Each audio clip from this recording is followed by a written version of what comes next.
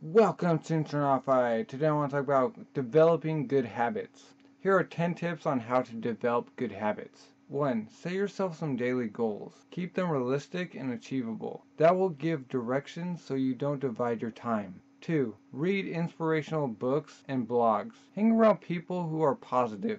3. Stay in touch with what's happening in the world. We're not just islands. We are part of one another. 4. Make the effort to stay in touch. Just a like on a social media site or a brief text message conveys to that person that they matter to you. 5. Invest some time in your appearance and health. We're more confident when we look and feel our best. 6. Pay attention to your priorities. Do what's most important and not most urgent first. Note, if you never learn to prioritize, then everything seems urgent, and that's what runs our life. 7. Smile. It makes people more positive towards you, and it tends to lift our mood and enhance our feelings too. 8. Tidy as you go. It's easier to work and you'll feel a lot less stressed if you're working somewhere that's devoid of clutter. Also, if you tidy as you go, then it feels less overwhelming. 9. Include some margin in your life so you don't feel so stressed as unexpected things always eat away at our time. Expect that to happen and leave some extra time. 10. Make time for yourself as you need to relax, unwind, recover, and recharge your batteries. And those are 10 tips on how to develop